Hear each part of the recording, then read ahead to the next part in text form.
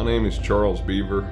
I'm head of ranch sales for Phyllis Brown & Company, and I've listed the Jones Ranch, 6,000 acres in Dimmitt and Zavala counties. So coming into the ranch, you turn off of Highway 85 and come down a wide, long, well-maintained road that ultimately arrives at the property.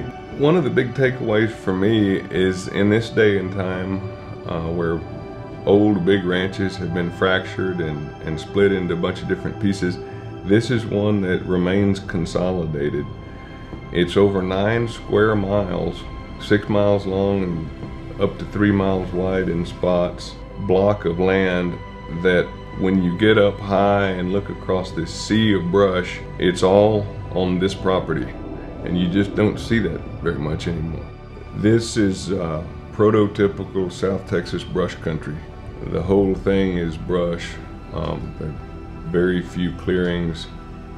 Another unique feature that you don't see in this day and time is there's a mineral conveyance, and it's in production. There's a lot of oil activity in the area, and there currently is production taking place and exploration.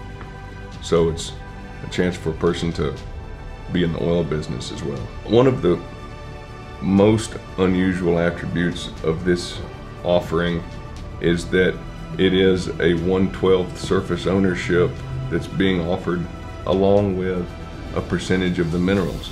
So to be able to find oneself in a position of free and unfettered access on 6,000 acres for the purchase price of 1/12 of what you would imagine it would be is pretty mind-boggling.